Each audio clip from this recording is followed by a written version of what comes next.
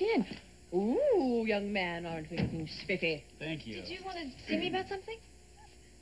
Matthew called me. You did? I did. When you didn't want the police involved, I called Frankie. Oh, great. I want her to investigate, find out who broke in here. Is there a problem with that, Jose?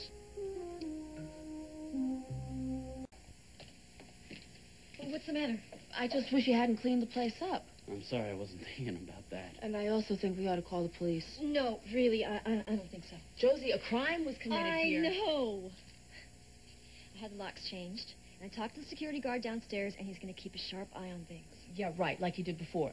I told her to call the cops last night. Matthew, no. I don't need this kind of publicity right now. We're not talking about publicity. We're talking about safety here. Easy, Matt. I know what Josie means.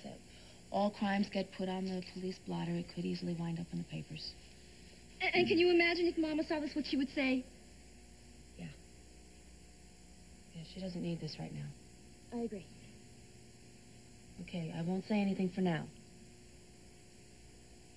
So, what was stolen? Nothing. What? Well, we looked around. Nothing was missing. Well, that's strange, guys. Why?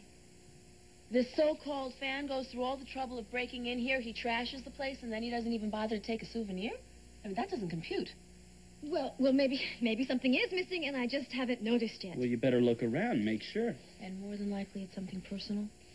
Listen, I gotta get to the press conference. I hate to leave Oh, you. Matthew is helping to honor a congressman today. Oh, go for it. Thanks. Wait, Matthew, I thought we were going to go over together. Well, looks like we can't, Josie. Matthew, are you still mad at me? Just talk to Frankie,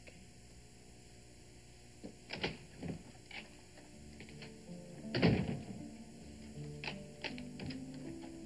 No goodbye kiss? Oh,